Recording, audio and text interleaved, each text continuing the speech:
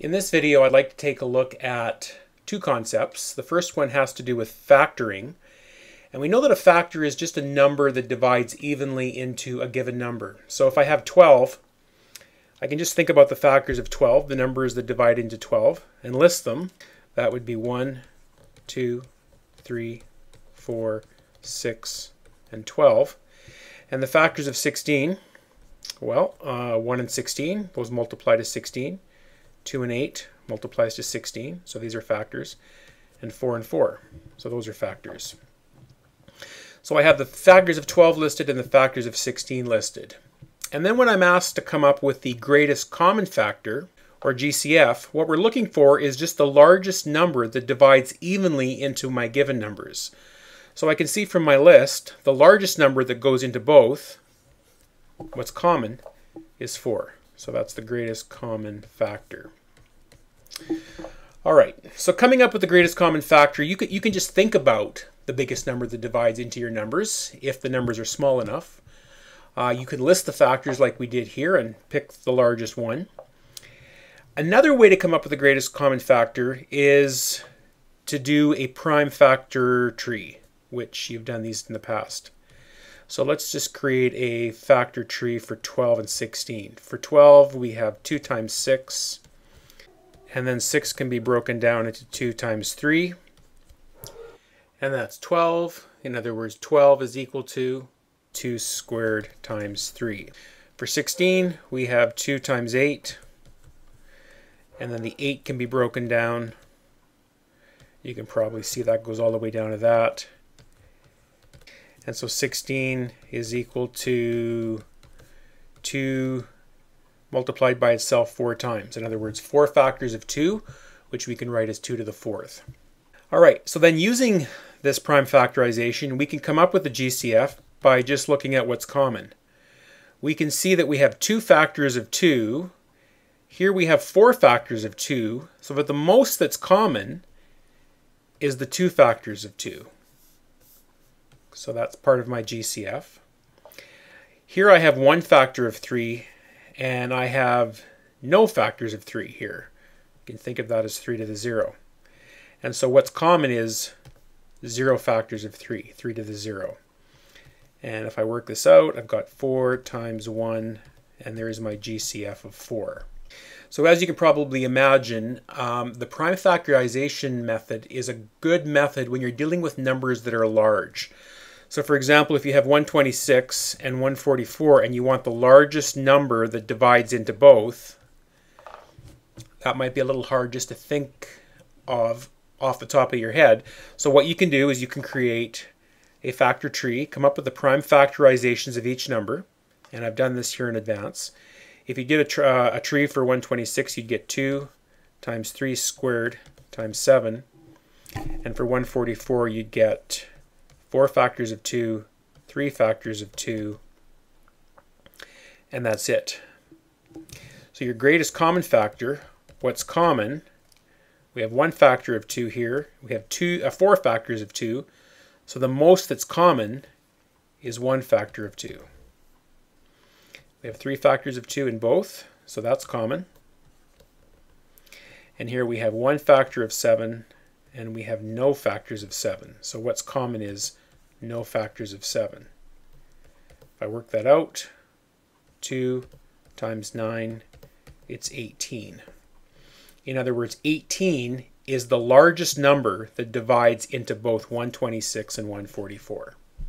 All right, let's switch over to multiples. Multiples of a number are found by multiplying the given number by any natural number. The natural numbers, remember, are 1, 2, 3, on and on and on like that. So to get the multiples of 12, I can go 12 times 1, that's a multiple. 12 times 2, 24 is a multiple. 12 times 3, 36 is a multiple, and I think you get the idea. We're basically going up by 12 each time. These are all the multiples of 12. And similarly, the multiples of 16, 16 times 1, 16 times 2, 16 times 3, 16 times 4, etc. And if we're asked to find the least common multiple of our given numbers, we can just then look at our list and look for the first number that's common to both. In this case, it's 48. And so our lowest common multiple, 48, means that 48 is the smallest number that both 12 and 16 divide into. 12 goes into 48 4 times, 16 goes into 48 3 times. All right, so a least common multiple is the smallest number that the given numbers divide into. It's kind of the reverse of common factor. All right, so just as with factoring, we can also get the lowest common multiple through a factor tree. So let's just bring back the prime factors of 12, which were 2 squared times 3, and 16, which was 2 to the 4th. So how do I come up with the lowest common multiple using the factor tree? Well, since both of these numbers must each divide into a higher number, then the prime factors of each number must be represented in the higher number. So if I have 2 factors of 2 and 2 factors of 4, in order for these numbers to both divide into a higher number, we're going to need 2 factors of 4. And if we have 1 factor of 3, in other words, if 12 is going to go into our lowest common multiple, we're going to have a factor of 3 in both numbers. So that's going to have to be part of our lowest common multiple. And if you work this out, you'll see that we get 16 times 3, which is 48. Okay, let's do one more example because lowest common multiple is a little trickier than greatest common factor. Let's find the lowest common multiple of these 3 numbers, which remember means that some number divided by 28 has to be a whole number. That same number divided by 42 must come out to be a whole number. And that same number divided by 63 must come out to be a whole number. So what we're looking for is the smallest number that these 3 numbers divide into evenly. All right. And because that's a little bit hard just to think about in our head and come up with an answer, this is a perfect time to use a prime factorization tree. So let's write the prime factors of 28. I've just done this in advance. That would be 2 times 2 times 7. Or I can write it like that. The prime factors of 42, and the prime factors of 63.